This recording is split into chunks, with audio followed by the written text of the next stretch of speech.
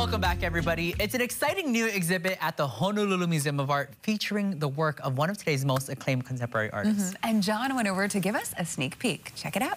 We're at the Honolulu Museum of Art checking out a new exhibition, and it's just recently opened, so we're talking to Tyler Ken, who is a curator here. Thank you so much for having us down. Appreciate it. It's a great pleasure. Thank you for coming. It's really nice in here. It's nice and air-conditioned in here, and Indeed. I'm looking at some great art pieces. Tell us a little bit about it. So this exhibition is called Salman Toor, No Ordinary Love. It was organized by the Baltimore Museum of Art, but its presentation here in Honolulu at the Honolulu Museum of Art is sponsored by Shangri-La Museum of Islamic Art, Culture and Design. Salman Toor was born in Lahore, Pakistan, but he lives and works in New York. And his work really does speak to that experience as an immigrant, but also as somebody who identifies as queer, and how they have sort of negotiated contemporary life within that experience in the United States. And yeah, it features this really beautiful emotional texture of his works. They are at once mysterious, tender, intimate, beautiful, and they have also this underlying sense of sometimes violence or maybe absurdity as well.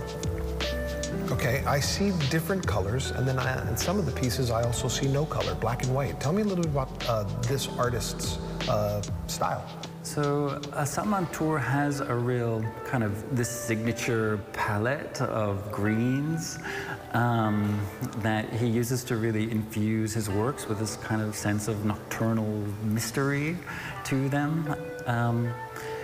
Also, the brush strokes that he uses, I mean, it might be sort of a bit reminiscent of like a Van Gogh or something like this, but I think one thing that stands out in Salman Toor's works is the way he mixes in elements of art history to really reflect on sort of the traditions of art and painting of which he is a part, but that he's also upending and breaking traditions and forming new ones.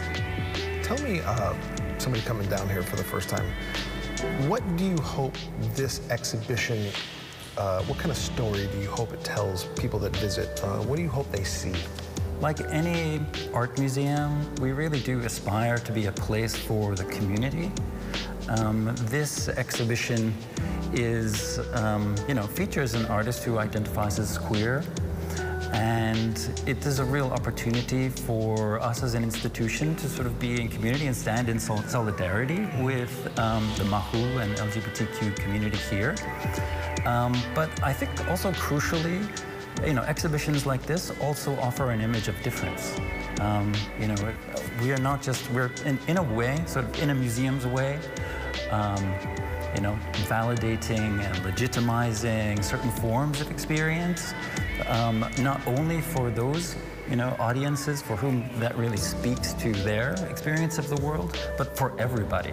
And I think in a place as complex and layered as Hawaii, it is really important for us to do an exhibition like this. It's great that it connects to Hawaii.